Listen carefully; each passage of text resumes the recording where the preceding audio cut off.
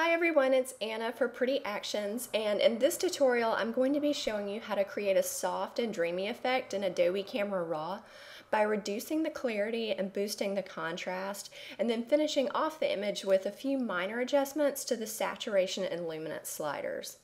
So once you have located your image in Adobe Bridge, go and right click and open your image in Camera Raw.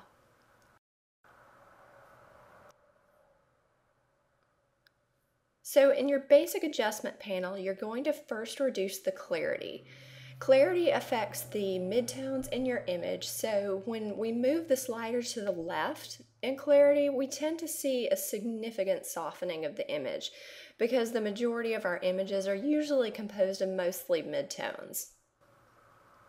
So in order to bring back a bit more depth while still retaining the overall softness in the image, I'm going to boost the contrast in order to create more definition between our highlights and our shadows. So at this point in the process, you will often find that you'll get some very intense saturation after boosting the contrast. And in order to fix this, first identify which colors are the most saturated. In this case, my yellows and greens are very saturated, so I'm going to reduce those a bit. Now, in order to keep your image from becoming too washed out, adjust the sliders little by little.